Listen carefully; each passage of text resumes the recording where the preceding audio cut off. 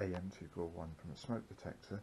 If we look at the dial, it goes right up there and it makes a beeping sound. We've shown this in another video before that this is 4K.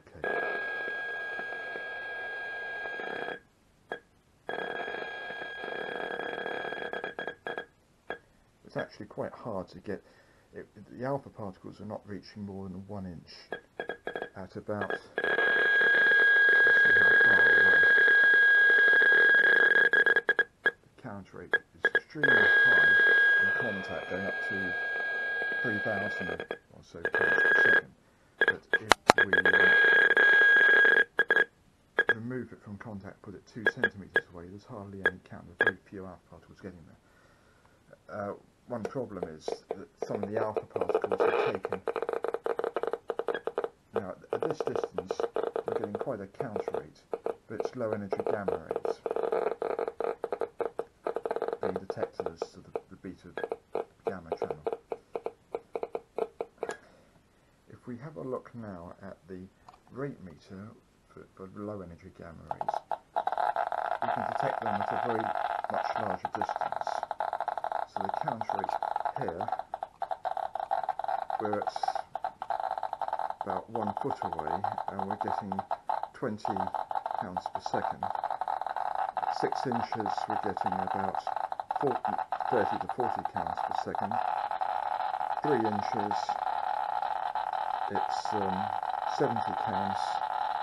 1 inch, we're at about 300 counts. This is gamma radiation, and then it's going right off in contact. The contact here is about 2,000, so we get a similar reading for each one. Now, some other radioactive materials are common in the household as well. Rocks. This one is parsenite from Grury in Burgundy in France, and if we have a look at what this gives, it's reading there.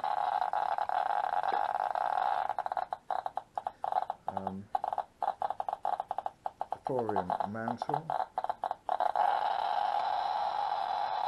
in contact that gives about 300 counts per second.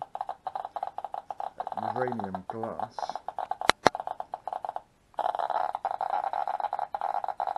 about 30 counts per second.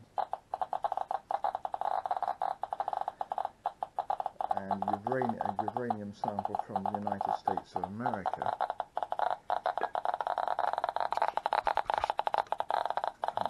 from carnotite from Paradox Valley, Montrose County, Colorado.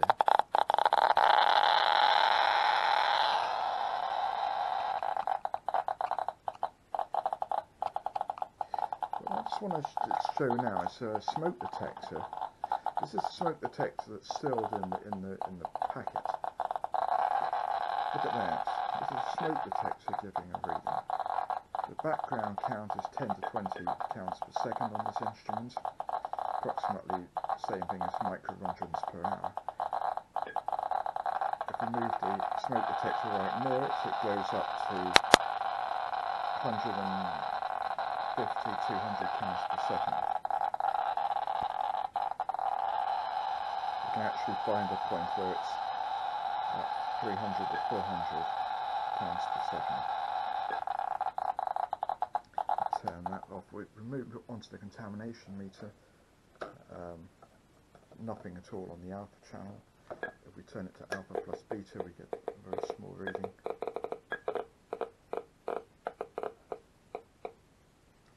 Something else that's interesting is this. This is a luminous clock, Safari clock, containing radium luminous dial. Try this on here. We get some. This is through the plastic cover, but we can actually unclip that to expose the hands to see what the difference is in the readings.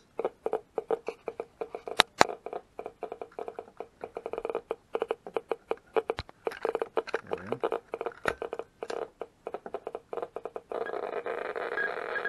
some alpha as well is coming out. If I put it on alpha only, see what the reading is. So quite a lot of alpha coming off the hands, but not going through the plastic, only if the hands are exposed with the plastic shield removed. On the upper instruments, we put the loudspeaker on, the rate meter.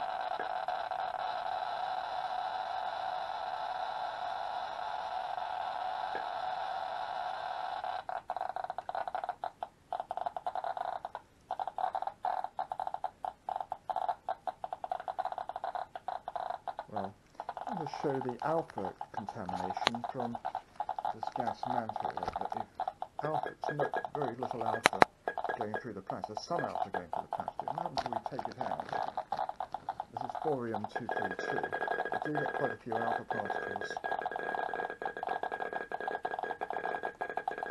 So turn off the rate meter, so it's only the contamination meter. If we use the plastic cover that the probe comes with, it does stop the alpha particles. So we get alpha radiation. If we use a sheet of paper, and we put this here, again the paper is absorbing the radiation. So the alpha particles won't go through paper.